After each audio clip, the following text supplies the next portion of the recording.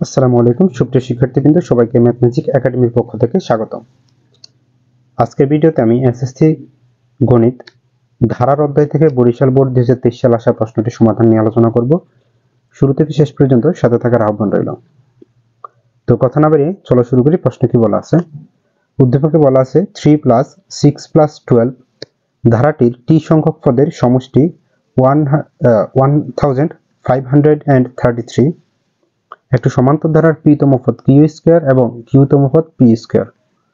ক নঙ্গে বলা হচ্ছে 7 + 10 + 13 কোন পদ 106, মানে এই যে একটা ধারা দেওয়া আছে, ধারাটার কত নাম্বার পদ হবে 106। তো আমরা ক নং প্রশ্ন নিয়ে প্রথমে শুরু করব, এটার সাথে উদ্দীপকের কোনো সম্পর্ক নেই। তো প্রথমে আমরা কি করব, প্রদত্ত ধারা যেটা দেওয়া আছে বা ধারাটা আমরা লিখে নিব।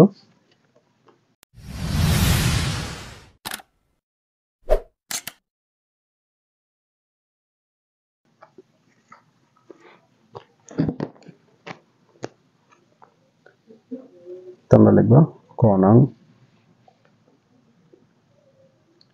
প্রদত্ত ধারা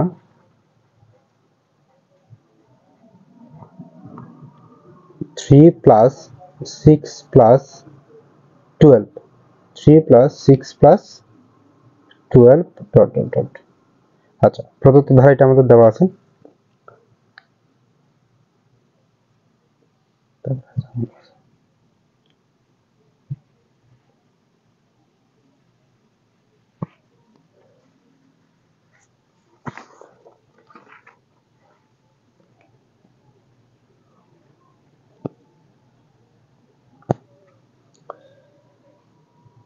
তো ক নং প্রশ্নের সমাধান আমরা শুরু করছি। প্রথমে লিখতে হবে প্রদত্ত ধারা।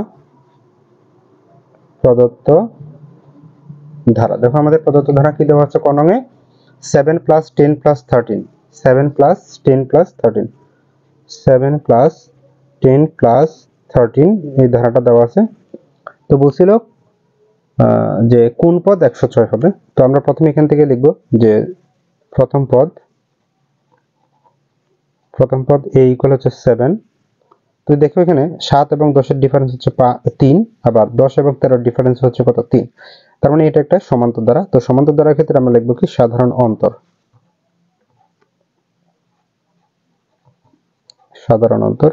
d = 10 - 7 = 3।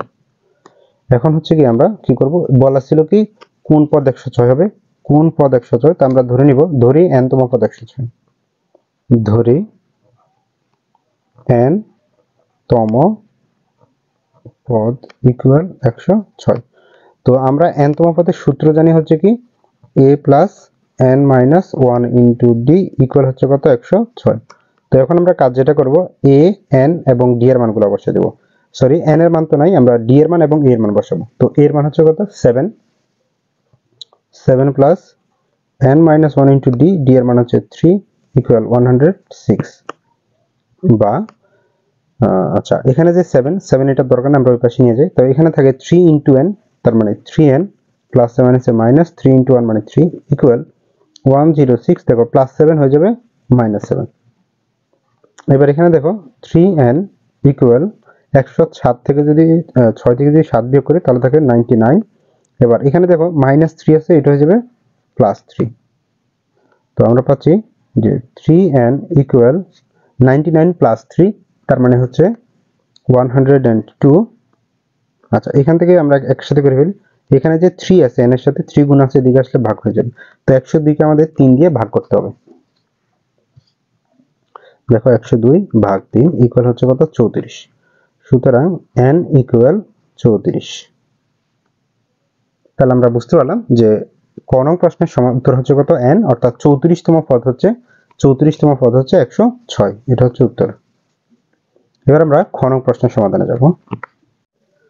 আচ্ছা, এবার আমরা সমাধান করব খ নং প্রশ্ন। তো খ নং প্রশ্নে বলা হয়েছে টি এর মান নির্ণয় করো। তো টি কোথায় আছে? টিটা দেখো আমাদের উদ্দীপকের 1 নং এ আছে। 1 নং এ বলা হচ্ছে 3 + 6 + 12 এই ধারাটির টি সংখ্যক পদের সমষ্টি হচ্ছে 1533। তো আমরা প্রদত্ত ধারাটা আগে লিখে নিব যে 1 নং এ কি ধারা দেওয়া আছে।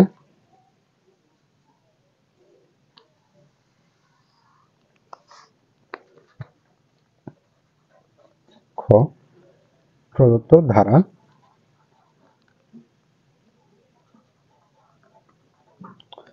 প্রদত্ত ধারা হচ্ছে 3 + 6 + 12। আচ্ছা, এখন বিষয় হচ্ছে আমরা যতগুলো ধারা দেখেছি এই পর্যন্ত সবগুলোতে কিন্তু এটার পার্থক্য সমান ছিল। দেখো 6 এবং 3 এর পার্থক্য হচ্ছে কত? 3, কিন্তু 6 এবং 12 পার্থক্য হচ্ছে 6।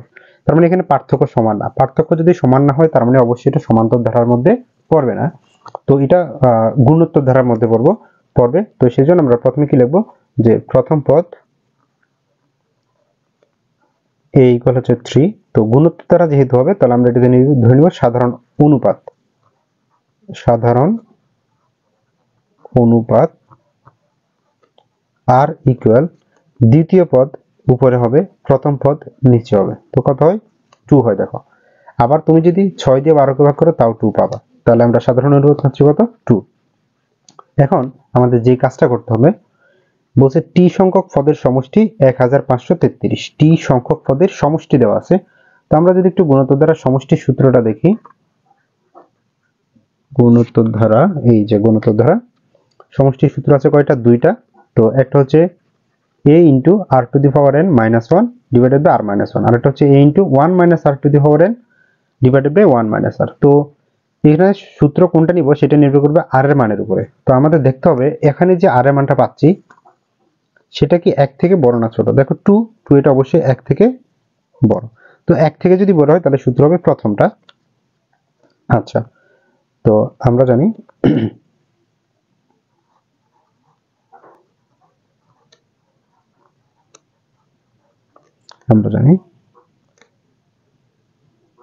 Sn ইকুয়াল a ইন্টু, যেহেতু 1 থেকে বড় তাহলে r⁴n - 1 ডিভাইডেড বাই r - 1।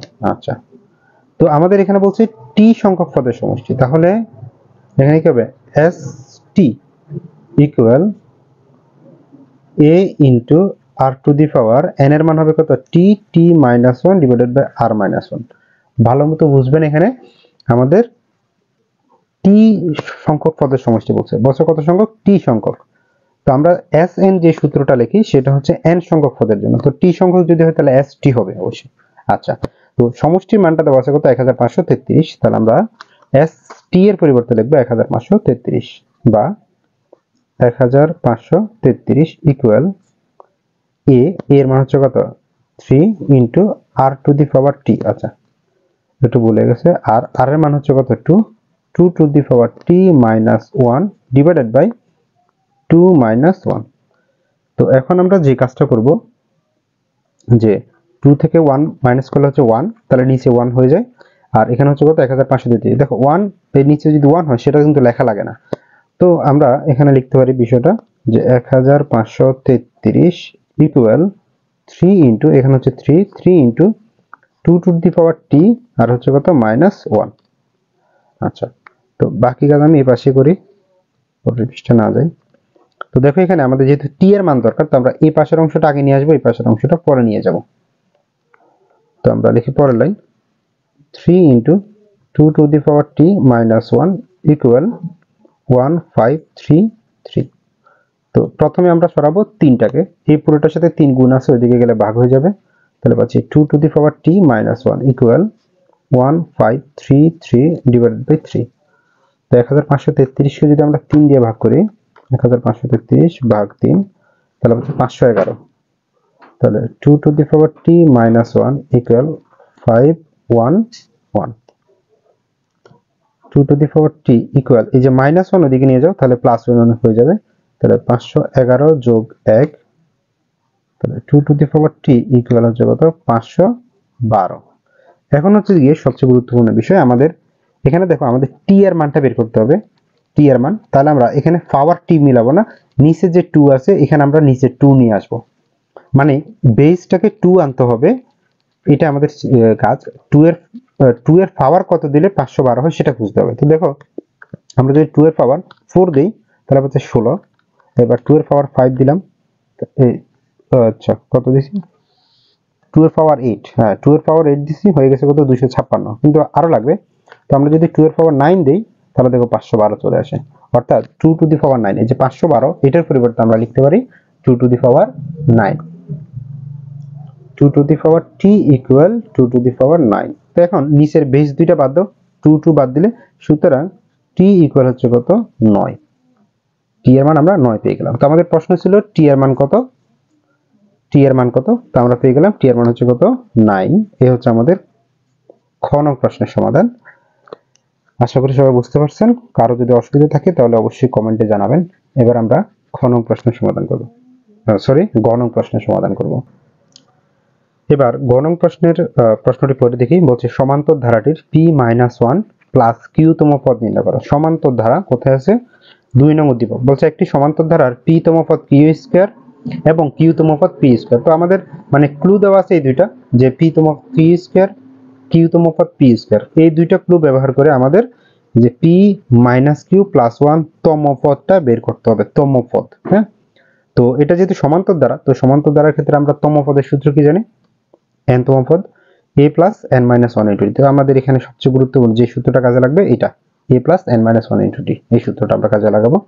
তো দেখো আমাদের প্রথম পদ কত, সাধারণ অন্তর কত সেটা আমরা জানি না, তো সেগুলো আমরা ধরে নিব। প্রথমে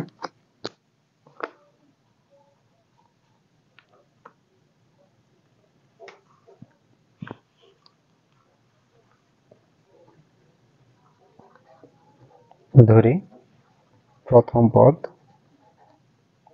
ইকুয়াল a, তারপরে ধরে নিচ্ছি আমরা সাধারণ অন্তর ইকুয়াল হচ্ছে কত d। তো আমরা প্রথম পদ এবং সাধারণ অন্তর ধরে নিলাম। তো আমাদের এখানে যেহেতু p তম পদ এবং q তম পদ আছে, আমরা এখানে n তম পদের সূত্রটা লিখব, যে আমরা জানি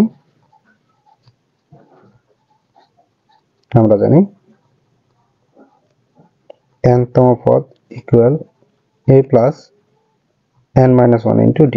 এখন হচ্ছে গিয়ে আমাদের দেওয়া আছে কি পদ, p তম পদ এবং q তম পদ। তো আমরা শর্ত মতে লিখব, যে প্রথম শর্ত হচ্ছে p তম পদ, তাহলে p হলে n এর মানটা হয়ে যাবে p, তাহলে a + p-1 * d ইকুয়াল, দেখো p তম পদ বলা হয়েছে আমাদের p তম পদ q স্কয়ার, তাহলে এটা ইকুয়াল হবে কি q স্কয়ার। তাহলে এটা হচ্ছে 1 নং সমীকরণ। তারপরে দ্বিতীয় শর্ত মতে আমাদের দ্বিতীয় শর্ত বলছে কি q তম পদ হচ্ছে p স্কয়ার, তাহলে a + q-1 * d ইকুয়াল হচ্ছে কি p স্কয়ার। এই হচ্ছে আমাদের 2 নং সমীকরণ। তো আমরা বলছিলাম যে সমান্তর ধারার ক্ষেত্রে আমরা কি করব, সমীকরণগুলো বিয়োগ করব 2 নং থেকে 1 নং। তো আমরা কি কাজ করব এখন, যে সমীকরণ 2 হতে 1 বিয়োগ করে পাই, 2 - 1 করে, তো 2 নং সমীকরণটা উপরে হবে a + q-1 * d ইকুয়াল হচ্ছে p স্কয়ার, তারপর হচ্ছে a + p-1 * d ইকুয়াল হচ্ছে কত q স্কয়ার। যদি বিয়োগ করি চিহ্ন সব পাল্টে যাবে। ওকে, তাহলে দেখো a কাটা যায়, তো এখানে আমাদের থাকে কি q ইনটু থাকে q-1 * d, এখানে হচ্ছে মাইনাস p-1 * d ইকুয়াল, এখানে থাকে p square minus q square. এবার দেখো এখানে q-1 * d আছে, আবার p-1 * d, অর্থাৎ দুইটা পদের সাথে কিন্তু আমাদের d গুণ আকারে আছে। তো আমরা কাজ যেটা করব, এখান থেকে d টাকে কমন নিয়ে নিব। তো d কে যদি কমন নিয়ে দেখো কি আসে, বা d কমন নিলাম, কমন নিলে এখানে দেখো কি আছে q-1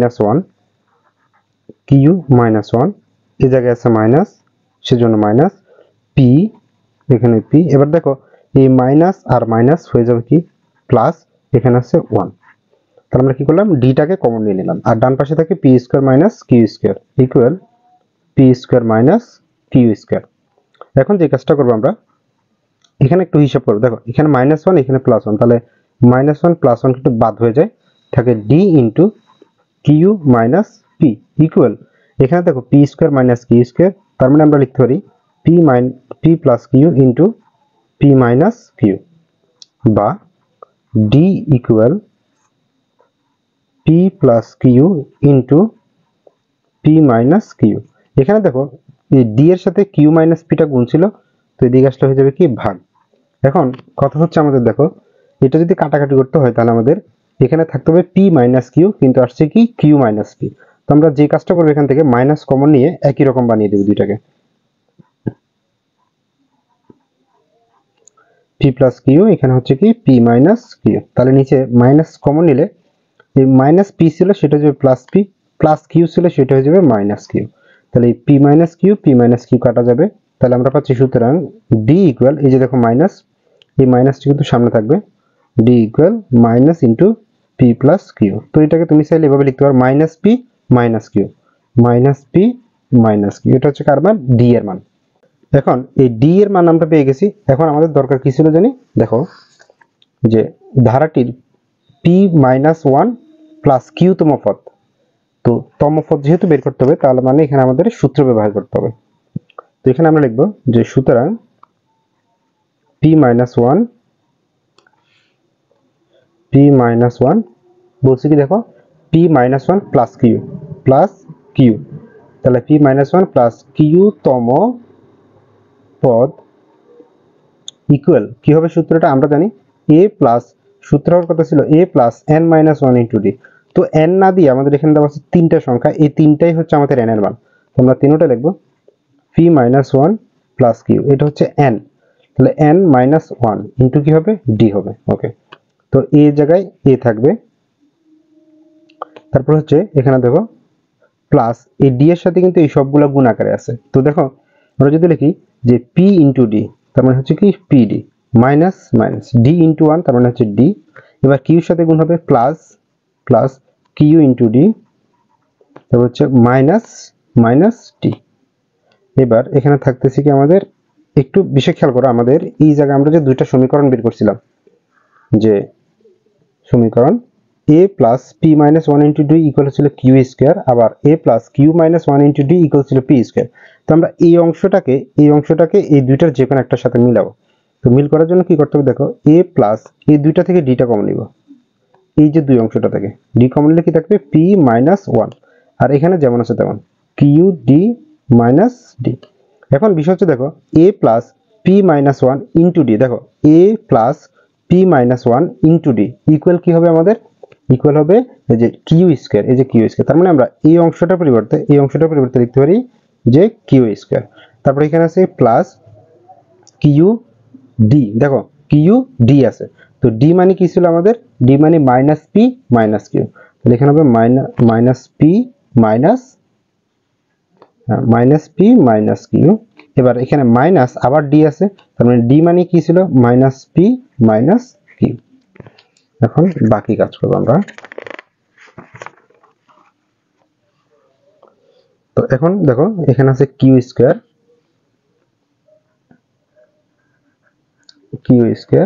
তারপর হচ্ছে দেখো এই যে মাইনাস প্লাস গুণ করলে কি হয়ে যাবে? মাইনাস হয়ে যাবে। তারপরে এখানে দেখো কিউ ইন্টু পি, তার মানে হবে কিউ পি, তারপরে মাইনাস আর প্লাস, দেখো মাইনাস আর প্লাস গুণ করলে আবার সেই মাইনাস দিলাম, তারপরে কিউ ইন্টু কিউ, তার মানে হবে কিউ স্কোয়ার।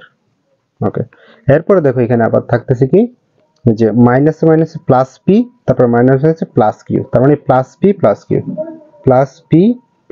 কিউ ইকুয়াল, এরপরে কি থাকে দেখো আমাদের এই যে প্লাস কিউ স্কোয়ার আর এটা মাইনাস কিউ স্কোয়ার, তাহলে দুটো কাটা যাবে।